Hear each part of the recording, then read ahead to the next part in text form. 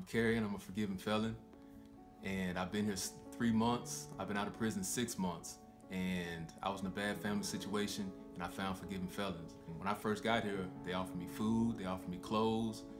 It's a great atmosphere. I'm around plenty of brothers that know what I'm coming from, know my struggles, and I'm in a house, I'm not in a cell block, I'm free. It's a peaceful atmosphere. I don't know what I would have done if I hadn't been able to come to Forgiven Felons, because my family situation was crazy and all the other halfway houses are not going to help, wouldn't help me grow. This is a transition home that offers, actually a home that offers an environment of fellowship, Bible studies on Sunday, which are really just, they're great. And then you got fellowship nights where family and friends can come over and we just sit back and just serve and just entertain and just chill. It's not a cooped up atmosphere, it's real peaceful. I feel like it's great because without this, there's no telling where I would be, what would happen to me. My name's Keri, I'm a Forgiven Felon.